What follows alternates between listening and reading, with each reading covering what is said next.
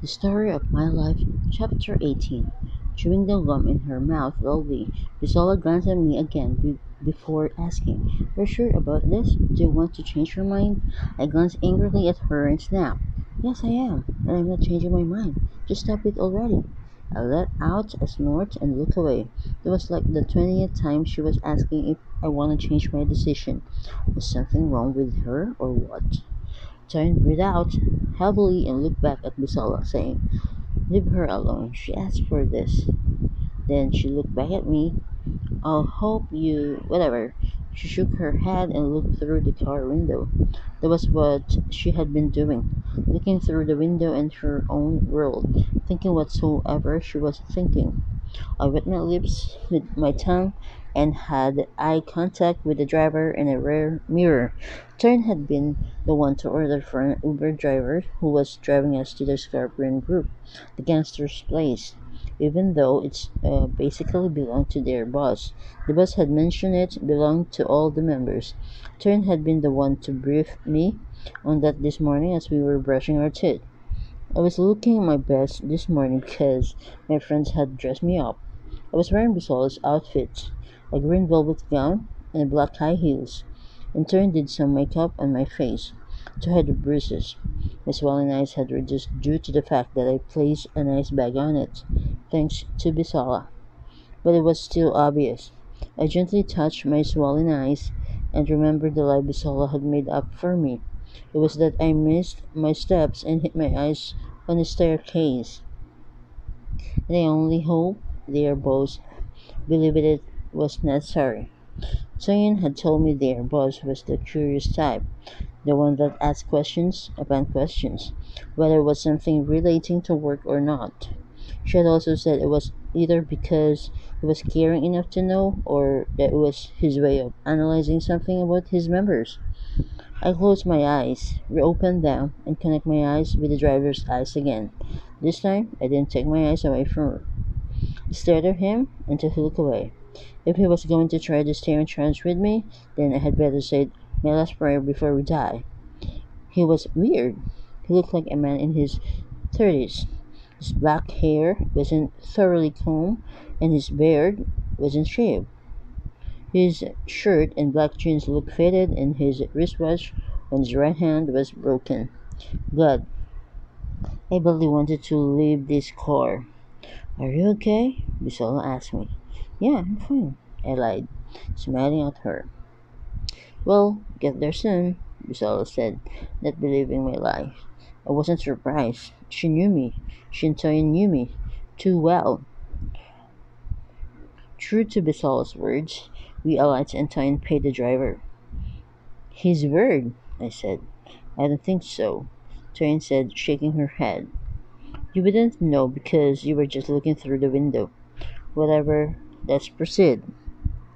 We walked down the street for a while and turned a corner only for me to see a wondrous, beautiful mansion. "Wow, this is beautiful!"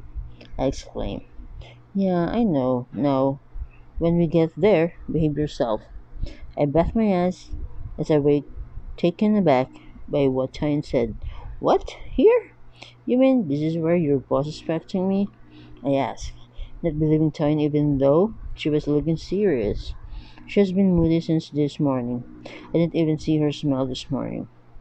"This is where we are going, and yeah, it's a mansion. So tell me, who have your final decision?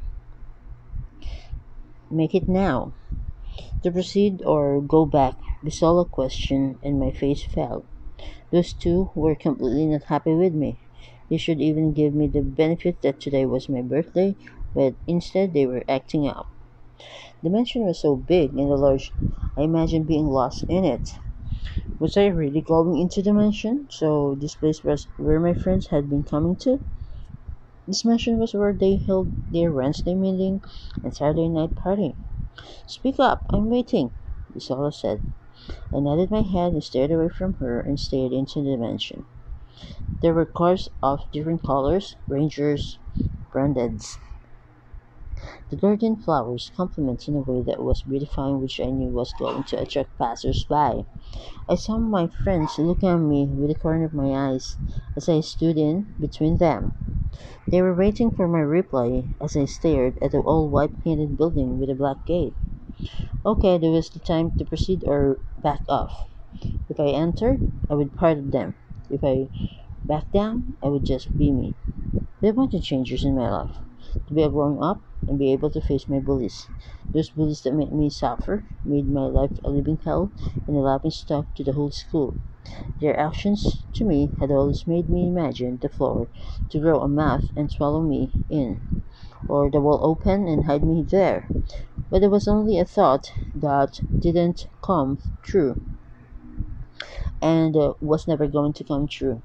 I breathed out. The whole decision making was weighing me down.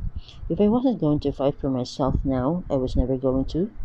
If I backed down now, I was going to continue to be prey for some heartless human beings. The whole thing was confusing me and scaring me as much as I wanted to go in and be happy. But I knew joining the scrapping group was more than that. It was now or never. I cleared my throat and replied, not taking any glance at my friends. I went in. My heartbeat pounded faster than usual after I heard myself. One part of me was scared of the unknown. Okay, you sure? Jane asked with a cold voice. I bumped my head, still glancing at them. Alright guys, open up, Bisola said as I saw her looking up at the closed circuit television camera that I didn't know was there all along because I was so scared away with my thoughts. Plus, it wasn't obvious that it was there. You spoke to the CCTV, right? I asked, staring at the wireless CCTV. Yeah, I did, because I know someone's watching, Bisola said, smiling briefly at the camera before she diverted her eyes to the gate that was opening by itself. Come on, let's go. We stepped into the mansion and when I glanced back, the gate was slowly closing. We walked silently to the front door as we passed by a main pool. I saw a few parrots chirping as they moved around the well-trimmed green garden. It was beautiful. There was an outdoor umbrella and under it was a large table and three chairs on the left-hand side of the mansion where one should chill, enjoy the cool breeze of nature. On my right-hand side were dozens of cars packed side by side. When we get to the front door, we saw pushed the door open, revealing the big, all-white, empty sitting room. But before that, I caught a glimpse of small wireless CCTV on the ceiling while I was looking around. There's another CCTV at the floor step, I said to Toyin, who went straight to where the big television was switched it off. Yeah, there is. No need to worry yourself too much over it. It's day and night CCTV. You understand what I mean? Bisola asked without waiting for my response before she continued. It records everything that happens in a day and night. Be careful. She looked into my eyes and I knew what that meant a thousand things. Those brats need to turn off the TV whenever they aren't watching it. Jane complained, shaking her head. Let's go. Bisola pulled me to her side, directing me to wherever we were going as if I was blind. Where are we going? I asked, carefully not to stumble because the way she was pulling me was as if we were going to catch a plane that was due to depart in a few seconds. To the dining room. They are waiting for us there. The glimpse behind her and pulled me closer. Waiting for us? Who are they? I I just thought we were going to see your boss alone. I voiced out my fear of seeing other gangsters. Don't worry, they don't bite, Bisola said as she stopped suddenly and had me collide with her body frame. We were in front of the closed door that I guess was the dining room. There were many rooms in this building, and everything I had been seeing in this mansion so far was telling me a five-letter word. Money. That was it. And eagerly began to wonder who their boss was. I nodded my head like a lizard, looked over to try to push the door open, but instead she pulled it. I scanned my eyes around the dining room and froze on the spot. That was before Basola pulled me in. Everyone stopped talking instantly and I swallowed, walking towards them. They were all masked and because of that, my fear was abounding was if What if I was tricked here to be kidnapped? What if my besties had sacrificed me for ritual?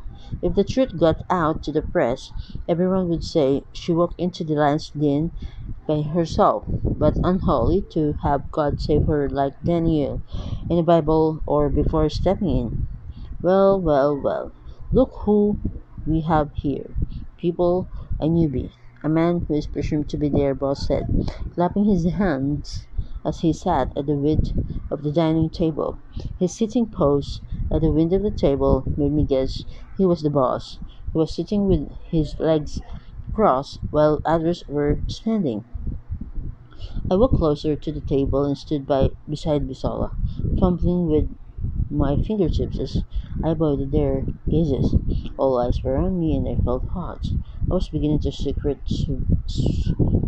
in this air conditioning room. So, your friends here have told us about you. Actually told me, the boss said, his black eyes boring holes in my body as I desperately wanted to know what he looked like. What every one of them looked like. Tell us about you. Right to business. No time to waste. About me? I blurted and surprisingly watched Toyin and Bisola leave my side to the other members. What did they have to leave me to say hello to their friends? I thought disappointedly. How's I'm going to deal with this now? I think we should have this discussion while having breakfast, a guy said. He was sitting on the first chair on the right hand side of the boss. The boss glanced at the guy and nodded. All right, one of you should tell Lizzie to come to serve us. I don't know what's keeping them so long. He ordered and began to press his phone. It was then I noticed the back of his hand was tattooed Henry, and I wonder if every one of the members had one or so aside from Bisala. The dining room went silent as no one carried out their boss' order. He was also now my boss. The guy on the right hand side sighed and looked over his shoulder to a standing member. Abigail, do you mind? Oh, come on. Why does it have to be me? Abigail complained and complied. Why does she have to be so grumpy? The boss asked. She's the small one here. Wait, what? Small one? How old is she? I asked myself and started feeling my heels hurt me. Couldn't this boss allow us to sit? Henry, Abigail isn't small mentally, just physically, and you know she's smart. Henry. Yeah, I forgot. I hope she isn't mad at me, Henry said, going through his phone. She is always mad at you because you always think she's small. She looks like a baby also. That's a baby face. I rolled my eyes and thought Henry was gullible. Could someone tell him I'm new here and I'm supposed to be offered a seat? Where is his mother? He was treating me like the other members who is presumed were used to standing until told to sit. I pursed my lips and glared at my friends who had left me for their friends. Well then, I guess this is my cross to carry and alone. A few minutes later, Abigail's small statured emerged, walking angrily to where the other members were, as three maids followed with trays of food. They served the meal as another three maids came into with another set of food.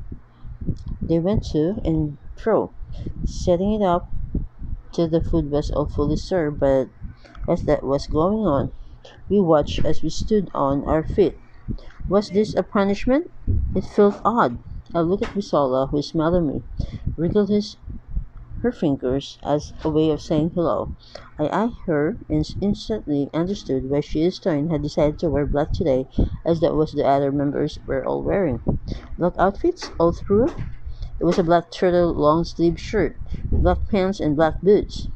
A frown made its way on my head as I recalled that Uber driver was I thought was weird. Twin and Bisola must have scared him, with how kid up they were, and with me, at the back with a swollen eye. He must have noticed something was going on. I wonder why I didn't think of that before now, but then it was away in my head, having my thoughts. When the maids were finally done setting the dining table up with different varieties of food, Henry cleared his throat and put down his phone. You can all be seated now. He uncovered his food, and one single glimpse